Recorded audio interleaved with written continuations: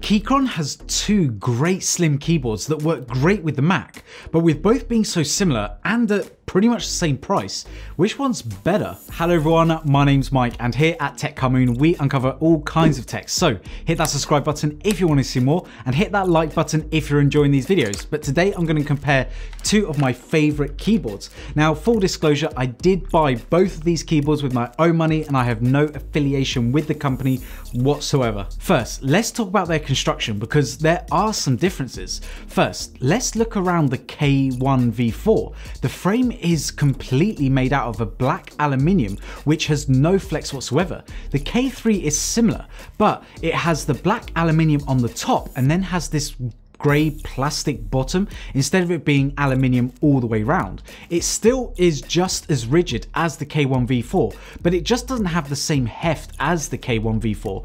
The K1v4 weighs 805 grams, but the K3 only weighs 396 grams, so nearly half its weight. Realistically though, it doesn't make a difference once you're typing, but if we take a look at the feet on both keyboards, the K3 has the rear raised slightly, meaning it's a little bit nicer to type on than the K1v4, as the K1 is just flat, but that's just a personal taste thing for me. Both keyboards are slim, meaning that they're around 40% slimmer than standard mechanical switch keyboards like the K2 that Keychron sells, which is very popular.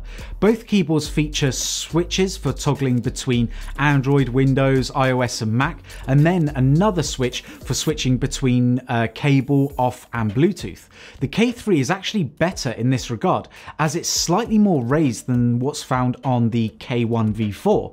I'm trying to show you a side-by-side shot just so that you can see the differences, but as you can see, the K1 switches just seem to be a bit flush with the frame, which makes it a bit hard to toggle between Bluetooth and off, which is something that I always do once I've finished doing my work and obviously don't want the battery to drain. The K3 is much easier to do this on, and when you're doing it at least twice a day, almost every day, these little things do make a difference. The layout of the two keyboards are of course different. The K3 is your pretty standard 75% layout and it only comes in this version, whereas the K1v4 has an 87 key or 104 key option if you want a numpad.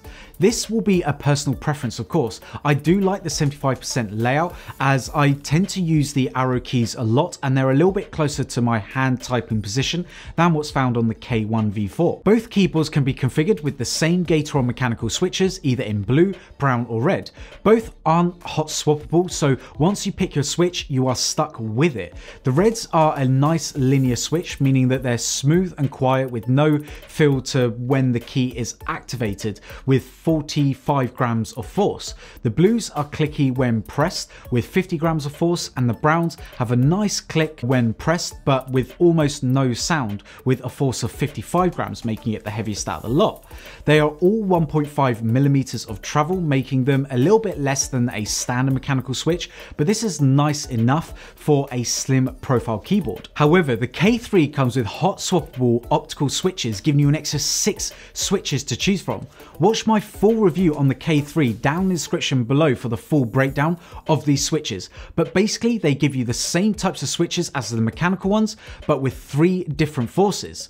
The whites have 30 grams of force, the reds have 40 grams of force, and the blacks have 50 grams of force for the linear switches. You get one brown switch at 50 grams of force, so 5 grams less than the mechanical version, and then you get 2 clicky switches. The blues are 48 grams and the orange are 55 grams of force. If you go for the optical switches, they have almost double the amount of lifespan compared to mechanical switches, as optical switches are more reliable than mechanical switches, and they are faster too, meaning that response times are even better for gamers.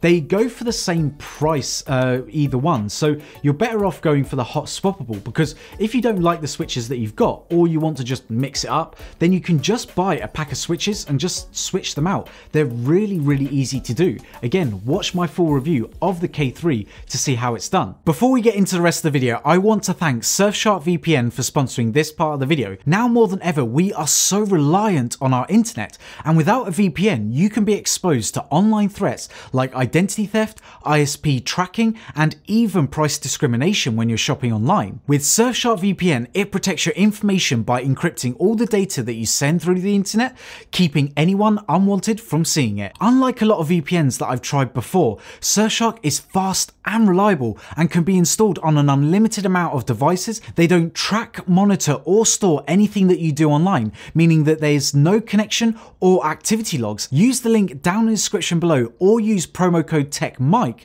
to get 83% off plus 3 extra months for free. Thanks again Surfshark for supporting the channel. Both keyboards can be bought with either white or RGB backlights, by the way, and the caps lock on the K3 turns red when you turn on the caps lock on its own, and the K3 has a LED indicator when you've activated the caps lock. So slight differences there, but they do the same job anyway. There are some slight differences with the stabilizers on the spacebar keys and other keys like the enter key and the backspace key. The reason for this is that the K3 has an MX style stabilizer, which I actually prefer because my spacebar on the K1 now makes a little bit of a squeaky noise. As you can see, the K3 uses 2 MX buttons to hold the key in place evenly, whereas on the K1 these are metal stabilizers, which are more common, but I actually prefer the K3 setup more. Battery life is the same on both, giving me around 3 weeks with the backlight on with quite reasonable use, and both can be used with the cable plugged in via the USB port, and the USB port is used for charging as well. The USB port on the K1 is slightly off center, which can mess with me a little bit because it doesn't look as nice as it plugged in compared to the K3 port, which is perfectly center. So if you like the sort of symmetrical look, then in my opinion the K3 will look a little bit nicer. For me, it took just over an hour to fully charge these keyboards. Looking at the two keyboards, both are very similar in many ways, but the keyboard I seem to gravitate most to is the K3, as I prefer the layout and I prefer the optical switches as well, I'm not gonna lie. I like how I can change the switches when I like, and I can actually run different switches for different keys, which is currently what I'm doing at the moment.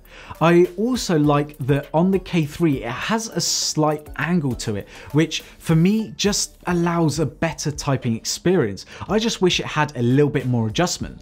Both keyboards are great, and as a Mac user the K3 feels more familiar, and I think if you're going to be going for a good keyboard out there that's mechanical or optical, I think that this is a great keyboard, especially for you Apple lovers out there that want to step outside the Apple keyboard sort of switches. But there we have it. As always, this is a discussion, so please comment down below on which one you prefer and which one you ended up picking up, and also check out the links down in the description to support the channel. If you haven't already, please follow me on Twitter and Instagram at TechCarMoon, drop me a like in this video if you've enjoyed it, and hit that subscribe button if you want to see more. But if you want to see more videos from me right now, you guys know what to do. There's 2 fantastic videos right over here. You know they are going to be fun to watch. Anyway everyone, look after yourselves and I'll see you in the next one.